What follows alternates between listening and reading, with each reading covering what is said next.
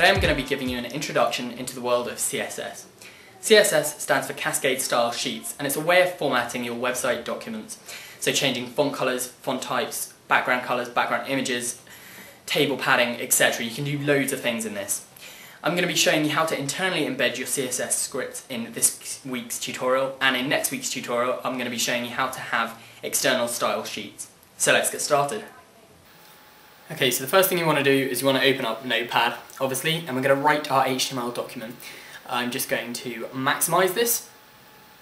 There we go. So the standard HTML tags, which you should have learnt in my HTML tutorial. If you haven't, go to the annotation in the top right hand corner right now. Anyway, so HTML head title, this website uses CSS, close title. Now this is where we use our CSS. So style space type equals open speech marks, text / CSS, close speech marks, and close tag. And then we want to do open tag, exclamation mark, dash, dash. And this is basically so the browser doesn't read our coding and put it into the website. And then we want to do dot, and then you can choose whatever name you want. So we're going to choose header, because this is going to be the header of the website. But you could choose style one, you could choose whatever. And then you want to open it with the squiggly bracket. Sorry, I've forgotten what that's called. And then, so there are obviously going to be mistakes in this coding, which I'm going to go over later. But this is the type of coding for CSS. So font face, font size, and the color. And after you've finished each one, you want to put a colon with an apostrophe. So that's after you've finished font size, font face, color, and then you want to close the squiggly bits, and then dash dash close, and then close style, and then close the head, and we're going to open the body, and we're going to change the background color here. You could do this in CSS, and I'm going to be teaching you later on, but for this we're going to be changing the background color just in HTML. So we're going to choose a black, so 6 zeros is black, and then we're going to centrally align it, and then div class equals open header. Now this is because we've chosen header, so we're going to call it header. And we close the div, and then we type whatever we want. So welcome to my site, and then we close the div tag. Now, as I said, there are errors in the CSS coding that I've written, because I've done this specifically so I can show you and go back and edit them. So I'm just going to save this HTML document now. I'm going to go to the desktop, and I'm going to save it as index.html.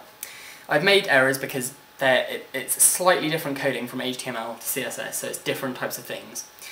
Okay, so now I'm minimizing it, and I'm opening my HTML document, right click, and I'm going to open with any internet browser, Internet Explorer. I'm going to do this time, but I hate Internet Explorer. And there you go, you can see the text is fairly small. It's not really readable, so we're going to minimize this. And that is because, if we go into our notepad file, I've put px, it's on pixels in CSS.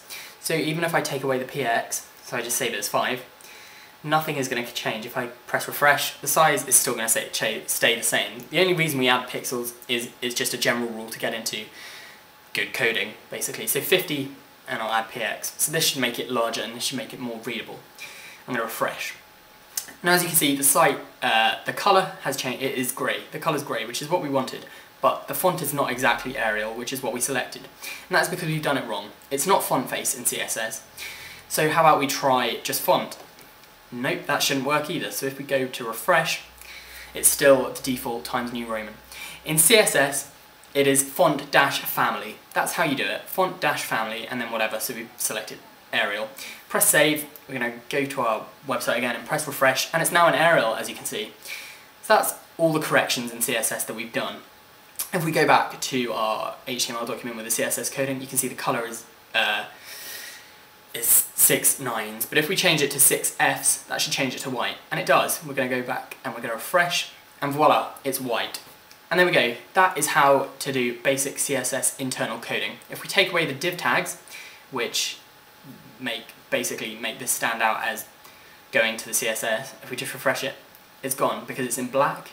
It's in black text, so if we highlight it, we can see it, because there's no formatting around it to say that this is the CSS that it goes with.